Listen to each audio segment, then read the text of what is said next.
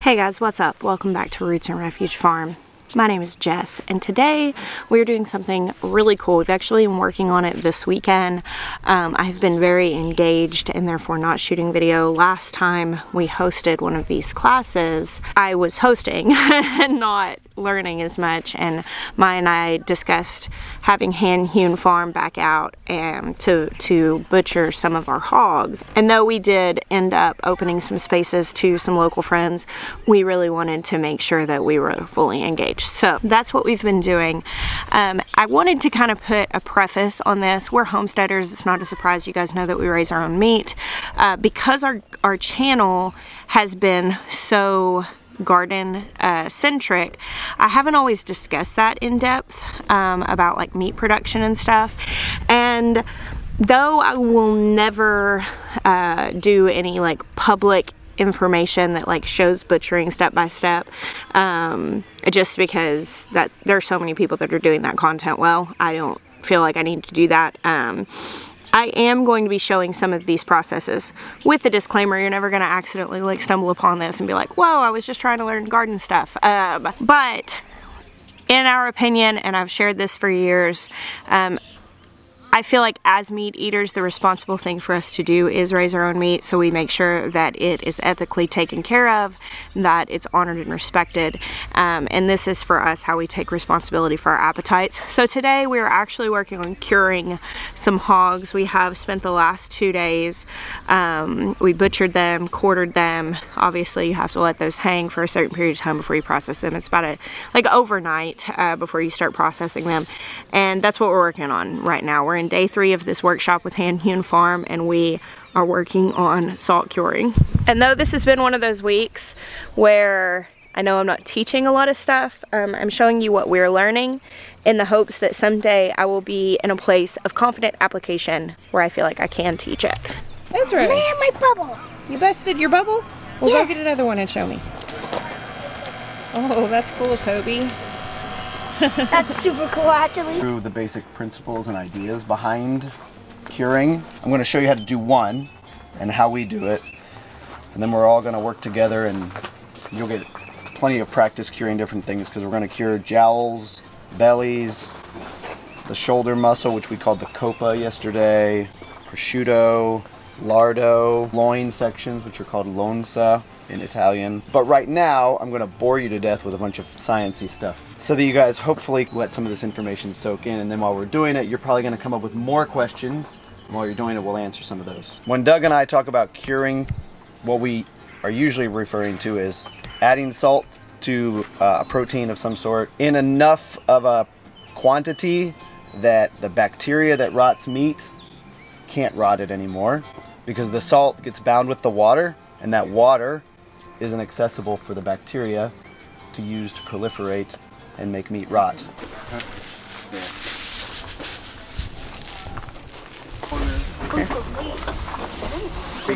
I'm gonna go get it. Okay. Yeah, it's in those little cans. Ben, are you cutting that? Here, you hold it up. Okay. Cool, thank you. Where's the black pepper? Do Very we have nice. more black pepper? Really sharp. Thank you. It is really sharp. Be careful. It was in the middle in front of you, Wes. You're hogging the pepper. Yeah, my two, Go ahead and slide it down. Let's get this skin right here. Hog. Yeah. That one's like, there we go. Well, let's see. I got it. You got it? Oh, we got to make sure we're not sawing it, because we don't want to tear up the meat. Skin. Let's go back forward. There you go. Look, try to get the sharp part on the line. Yeah, it's just skin. Make it in Did it. Well done, sir. So later in this video, I'm going to talk to you guys a little bit about breeds and what we're doing with our breeding for raising hogs for meat here on our farm. So I want to show you something about Mangalitsas. We've been breeding and raising Mangalitsas on our farm for 3.5 years now. Is when we first got our original breeding stock.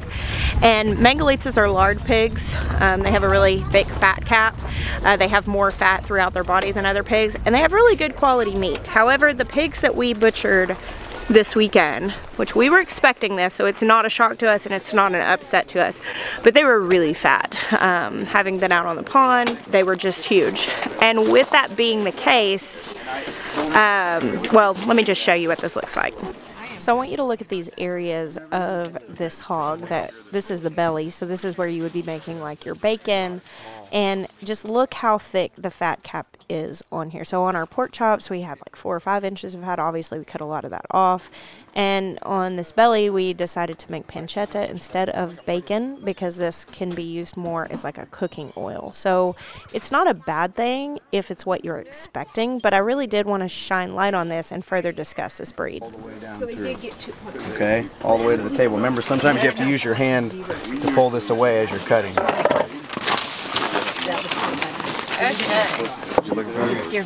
Now over here we have a pot of stock that simmered all night. So we'll strain this out, and I'll actually be canning that, pressure canning that on the stove. So that's kind of like finishing off here towards the end, and I'm gonna get that going. We've been pulling out all the jars. So they're actually leaving tomorrow, and I'll still be working on preserving all of this stuff, probably for at least a few days afterwards, getting just like steadily doing a lot of canning. So as you can see from those massive fat caps on this Mangalitsa, we knew this was going to be a really fatty pig, and it's fine that it is. We're saving a lot of lard that we'll use for cooking, but it's not ideal if you're trying to like get the most bang for your buck and raising your own meat. Now the meat quality is fantastic, and for charcuterie, which is what we're doing with a lot of this, is salt curing, it's also very good, but it's not what we want necessarily moving forward, and I'll show you guys our remedy to that, like our plan. But first, we actually just pulled the 3rd hog. We did 3 hogs this weekend. We just pulled the 3rd one out of the cooler, and we're beginning to break it down. So I'm going to take you guys over there and show you what that looks like and tell you what we're doing with it. I had to run inside and get a little coffee for a coffee break because it's been a long couple of days.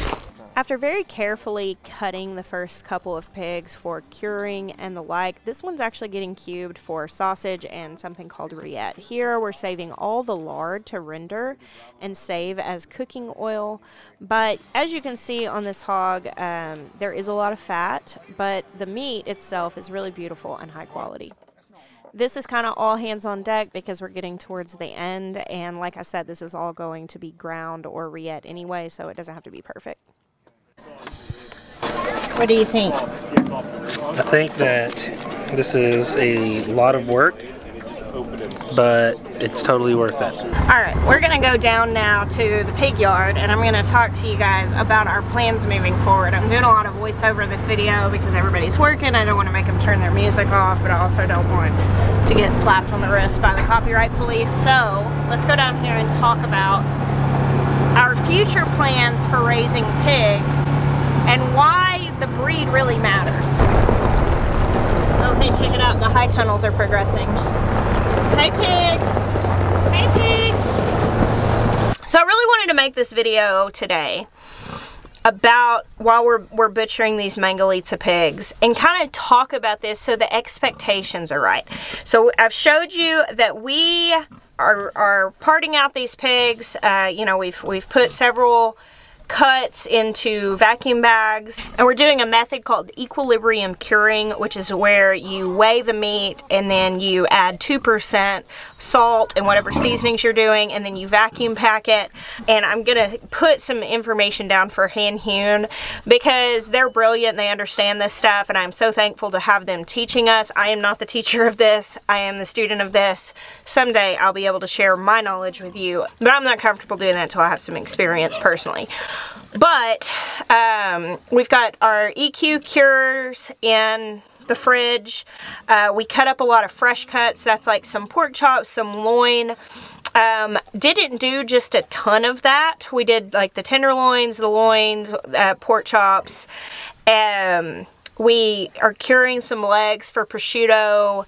All of that stuff, that's all packed away. And now this last hog that we're cutting up, we're turning into something called rillette, which is like it's kind of like a potted meat, essentially, kind of a pate, and it is delicious and wonderful, and we're making so much of it because we wanted to be able to share. We so enjoyed it last time, but we didn't have a whole lot, and so we were like, would it be interesting, since we needed to go ahead and process some hogs to get them off of this field, and we're going to be moving the pigs that are over here off so we can start planting this orchard. And we were like, well, let's go ahead and make a whole pig and rillette, that way we can share with people. That's not really the point of this video. What really I wanted to talk about the manga breed and kind of what we're doing for the future of our farm and raising meat. Mangalitsas, these pigs here are Mangalitsas.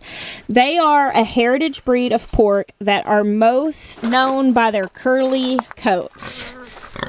Hey, piggies. Hey. As you can see, they have curly hair, and we have been breeding these for the last handful of years now.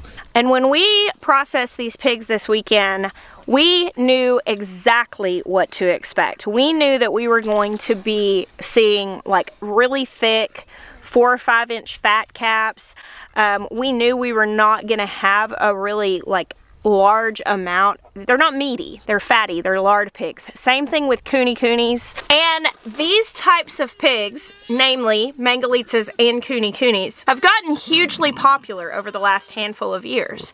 Mangalitsas were nearly extinct in the 90s. They have been brought out of obscurity. They're still pretty rare. I mean, like, people pull in here regularly and go, I've never seen a pig that looks like that before.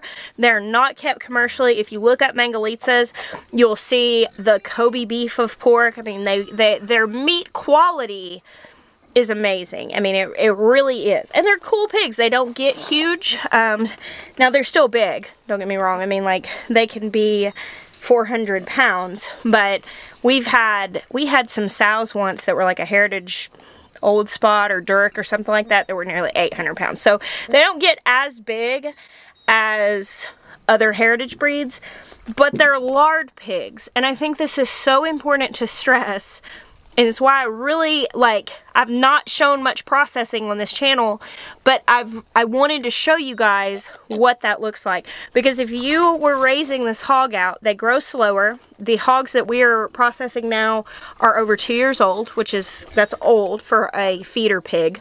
And when they put weight on, a lot of it is fat. Now, depending on goals, that might not be a problem for you. Fat is one of those things that, like, when you're growing your food, it can be a problem sourcing that.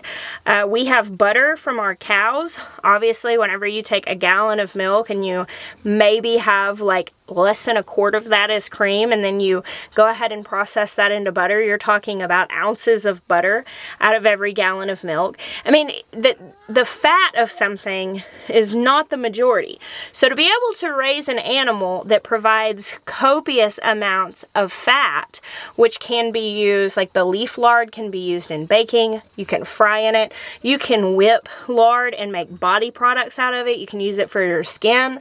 And so to be able to raise lard is not a bad thing, as long as that's your expectation. But I've talked to a handful of people now who got into the ideas of Mangalitsas because they heard about the quality of meat, and then they got the belly of that animal and they were so excited about the bacon, and they realized that when they cooked that bacon, so much of it was fat, they were going to have very, very, very little actual edible meat left. We actually did not even cure any of these bellies for bacon. We processed them all as pancetta, which we are going to basically use as a seasoning. So basically, I'll take that, and keep in mind the value of it is the oil. So I can put some pancetta in a pan and then brown my onions in that fat, or brown whatever, maybe like cook some chicken in it, or throw some vegetables in it. I'm using it as a seasoning and an oil rather than expecting a substantial amount of meat from it. And I actually didn't really fully grasp this about Mangalitsas when I first got into them. I, like many people, was just like, wow, these are such cool animals. I like how neat they are, like how unique they are. But I didn't really fully understand, in my mind, oh, I want a lard pig, I'm going to use the fat. It's a lot. It's a lot of fat. And the fat to meat ratio may be disappointing.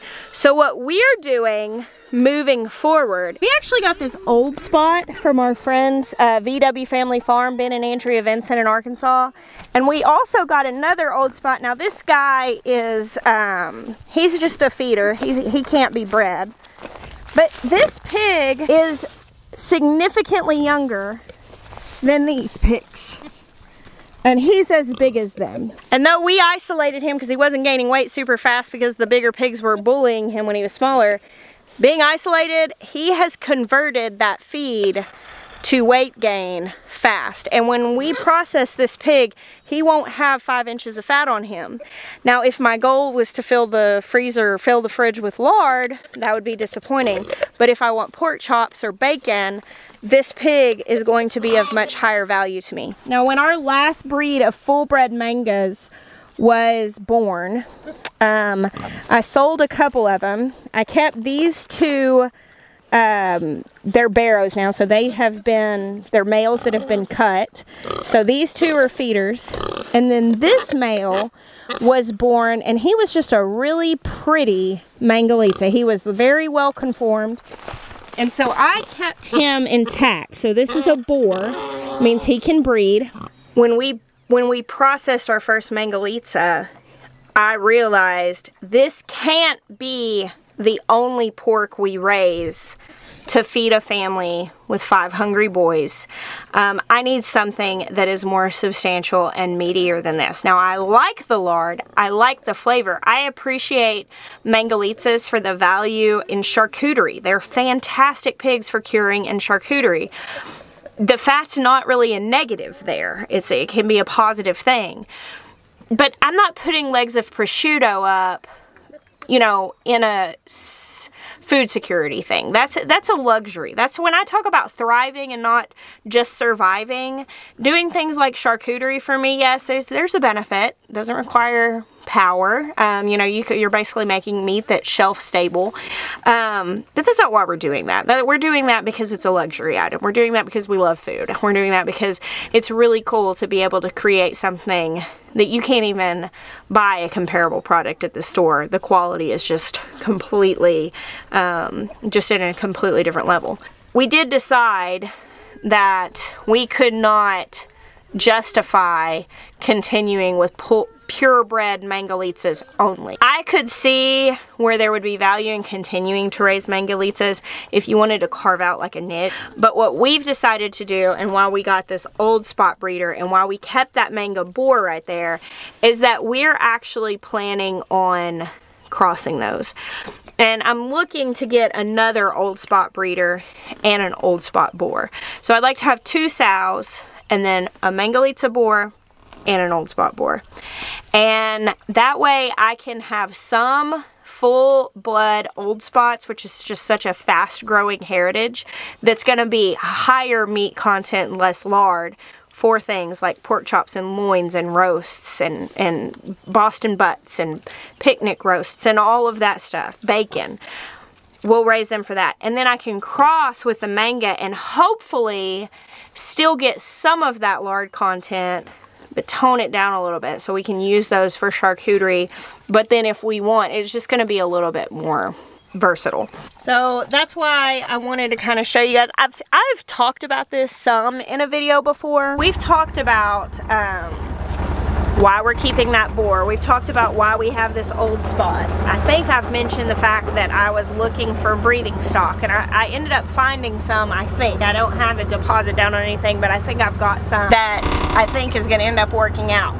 But all of that said, when we have these hogs on the table and we're parting them up, I feel like people hear lard pig and they see people raising mangas and coonies and they hear the value of those, and if you know what you're getting into, it's fine. You know, like if you are expecting that, if you are valuing the lard, if you have other sources of meat. But for a lot of people who are getting into homesteading for the very first time, and they're turning on YouTube and they're watching people like me and they're saying, oh, they raise Mangalitsas, I bet that's the best, I should do that too. I really want you to know I raise them for this specific purpose, and if you are just looking for a versatile pig to throw your kitchen scraps to and to feed out with good quality feed, to have a source of meat, that would not be my first choice. And it's kind of like raising some of the heirloom vegetables that I grow. It might not be the #1 choice for production, but production might not be your #1 priority. Maybe it is for something beautiful or unique or interesting or tasty.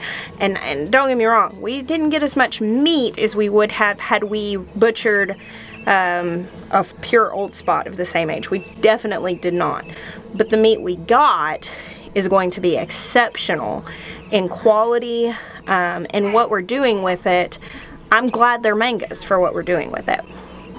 But my hope is to kind of marry that the extra qualities that we're talking about, those really neat things and how delicious they are. And I'm kind of hoping to marry that with a little bit of practicality by breeding against the old spot and maybe getting a multi-purpose hybrid that is not gonna fill my freezer up with fat. So I'm pulling some thyme here off this plant. We have a recipe that we're doing inside for this rillette, and it requires a lot of thyme. And I had dried a bunch from my home in Arkansas where I had like a carpet of thyme, but I'm wishing I had that big old thyme plant now because we need more. We've just begun to render the lard.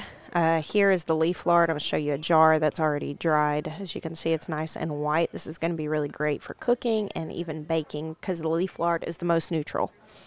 What is this for, the rillette? Mm-hmm. Yeah. It's beautiful. So it keeps it from falling apart into layers. Nice. It's like putting a toothpick through it. So when it boils over at 9 o'clock tonight.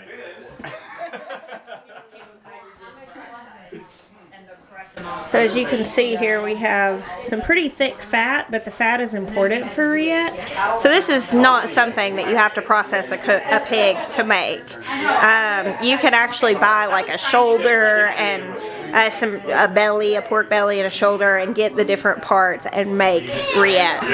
And we have these two roaster ovens that we're going to get going now, but we are actually taking a lot more of this meat that's chunked, the fat that's chunked, and we're going to, some of it's probably going to go ahead and go into the freezer, and then we'll do other batches of this later because it takes quite a while for this to cook. Alright, everybody's actually gone home. It's a lot quieter in my house now, and I'm going to show you just a glimpse in my back fridge right now. So here are the equilibrium cures that I told you about. Now, a lot of these are back here. There's more out in the fridge that we have. We have a shed that we call our meat shed. And these are different recipes. So like this is Alonza. This has curry powder on it. Here's pancetta that has rosemary leaves. As you can tell, we did the whole belly. And one of the things that's now at the top of our list, Maya's gonna have our guys continuing on the high tunnels, and he is going to bump up to the top of the list getting our cold smokehouse built, because we're going to be pulling those cures out of the fridge in then like a couple weeks and start cold smoking most of them. Some of them dry age, some of them will just hang. This is another one of those things. I know this week has been a lot of what we're learning, and of course you guys watch it and the first thing that we hear is, well, how do we do that? And the answer is I can't really tell you yet. Like, I'm figuring it out. But my hope is to become a resource for that eventually, but I have to become someone who knows what I'm talking about before I try to be someone who teaches it.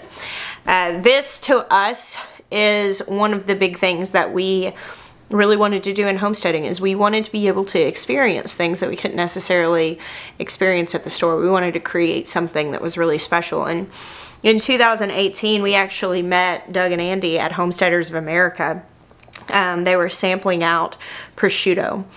Maya took one taste of that, and we bought our first pigs a few weeks later, which were the breeding stock for the Mangalitsas that we are now butchering.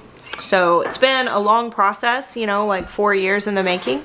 Of course, we have processed one manga before, last year around February, and it's pretty awesome to get to this point and also to be developing our own preferences, how that we know how we want to move forward. So thank you guys for hanging out with us today. I'll put a link down to Hand Hewn down below. You can check them out for more resources.